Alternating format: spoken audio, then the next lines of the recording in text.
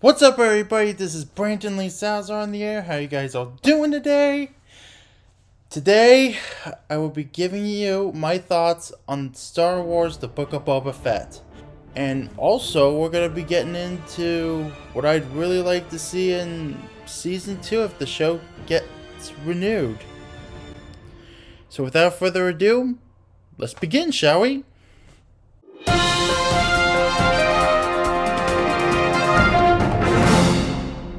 Episode 1 was excellent to me because of the flashbacks that Boba Fett had while sleeping in the bacta tank.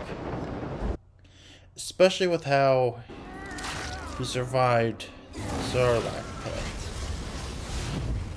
And how he lost his armor before Cobb Vanth acquired it.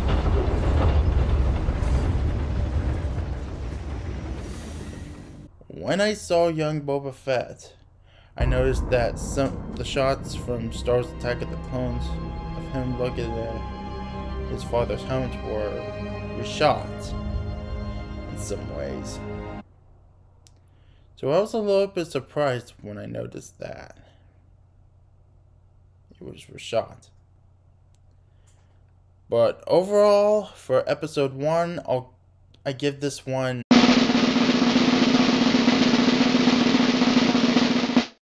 an 8!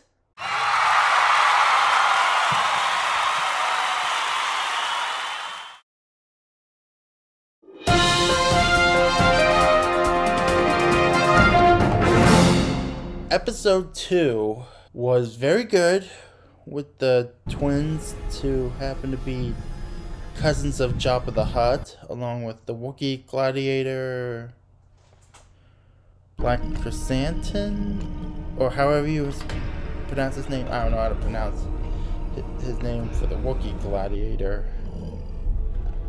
But all I can say is that he was adapted from the official canon comics to the live action form. And of course, I also liked the train heist where the Tusken Raiders were riding speeder bikes. I'll give this one a 9.5 out of 10 stars.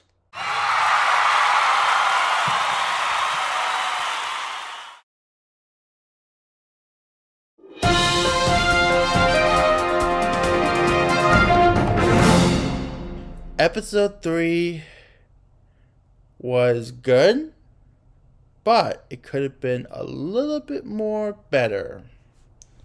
For example, the character Drash looks almost like Arden Lin from the Star Wars Legends video game, Star Wars Masters of Terasgashi. So if that's the case, then I'd really like to see her have more backstory to show how she was named Arden Lin and how she ended up becoming part of the Street Gang later on.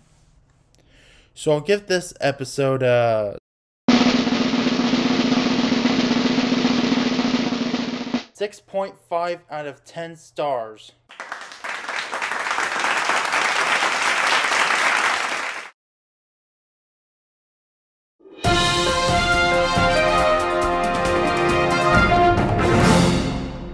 Episode 4 was very good to me because of how Boba Fett found Fennec Shand dying on the sands of Tatooine and how she was reborn with some modifications. So yeah, I mean, that was a really good explanation on how he found her. I also liked how they were able to get Boba Fett's ship back from Jabba the Hutt. I mean, from Jabba's palace. Surprisingly, I didn't know that the Sarlacc was still alive in that episode until it woke up after Han Solo shot it when it should have been dead. Chewie, give me the gun! Don't move, Lando! Oh wait, I thought you were blind! It's alright, I can see a lot better. Don't move! A little higher! Just a little higher! Chewie, pull some! Yeah. But anyway, episode 4, I give this episode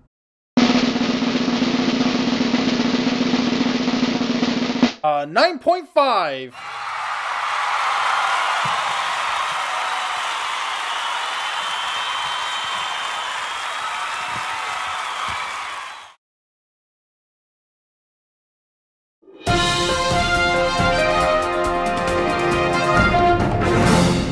Now, episode 5 was very good, with the return of Din Djarin, also known as the Mandalorian. I can bring you in warm, or I can bring you in cold.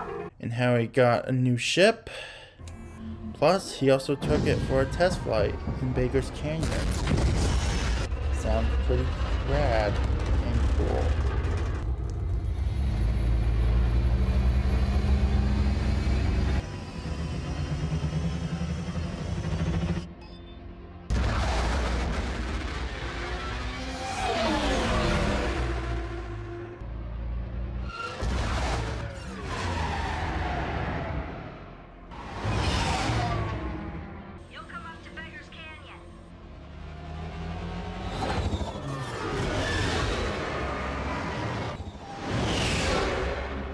So for that episode,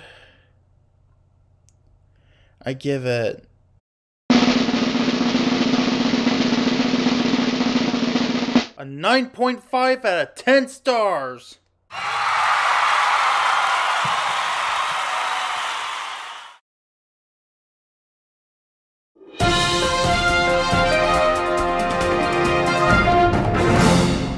Now, episode 6 was my very most favorite episode out of the series, with Luke Skywalker training Grogu.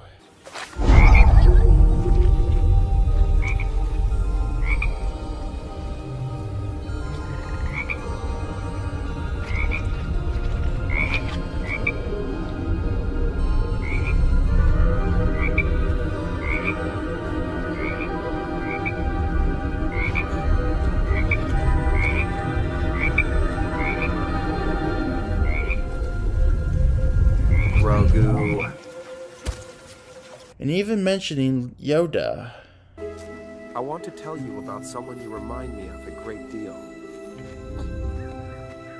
He was small like you, but his heart was huge, and the Force was strong in him. He would speak in riddles.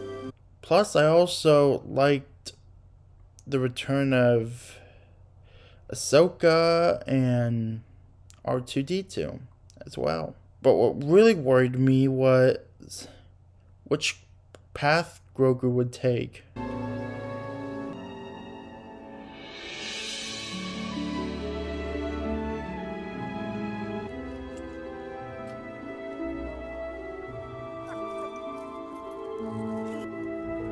The Mandalorian wanted you to have this.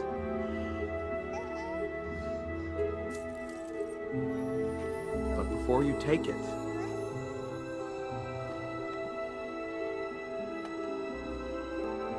this is a lightsaber. It belonged to my teacher, Master Yoda. And now, I'm offering it to you. But you may choose only one. If you choose the armor, you'll return to your friend, the Mandalorian. But if you choose the lightsaber, you will be the first student in my academy. Which do you choose?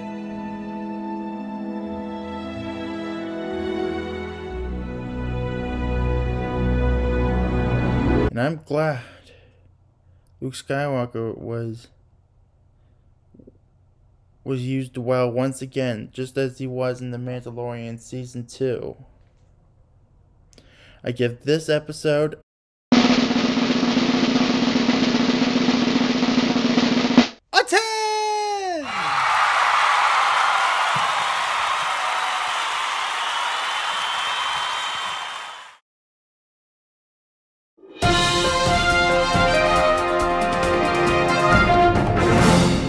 Episode 7, however, I don't mean to be the breaker of bad news, but it was just very disappointing to me. I thought Grogu would either pick the path of a Jedi or both paths. But it turns out he didn't.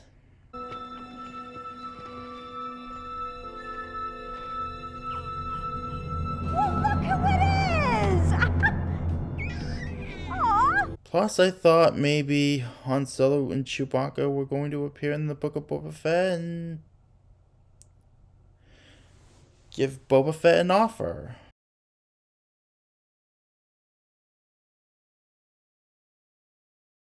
Who was the original host? A bounty hunter called Jango Fett. And where is this bounty hunter now? Oh, we keep him here. Apart from his pay, which is considerable, Fett demanded only one thing. An unaltered clone for himself. Curious, isn't it? Unfortunately, that did not happen either. I'm sorry, guys, but for me personally, I would have to rate this episode 1 out of 10 stars.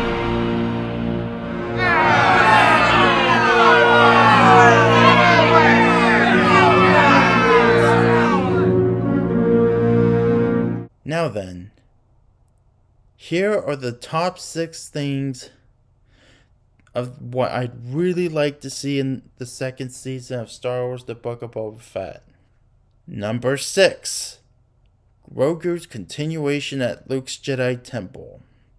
Even though he chose the path of the Mandalorian and has a great attachment to Din Djarin,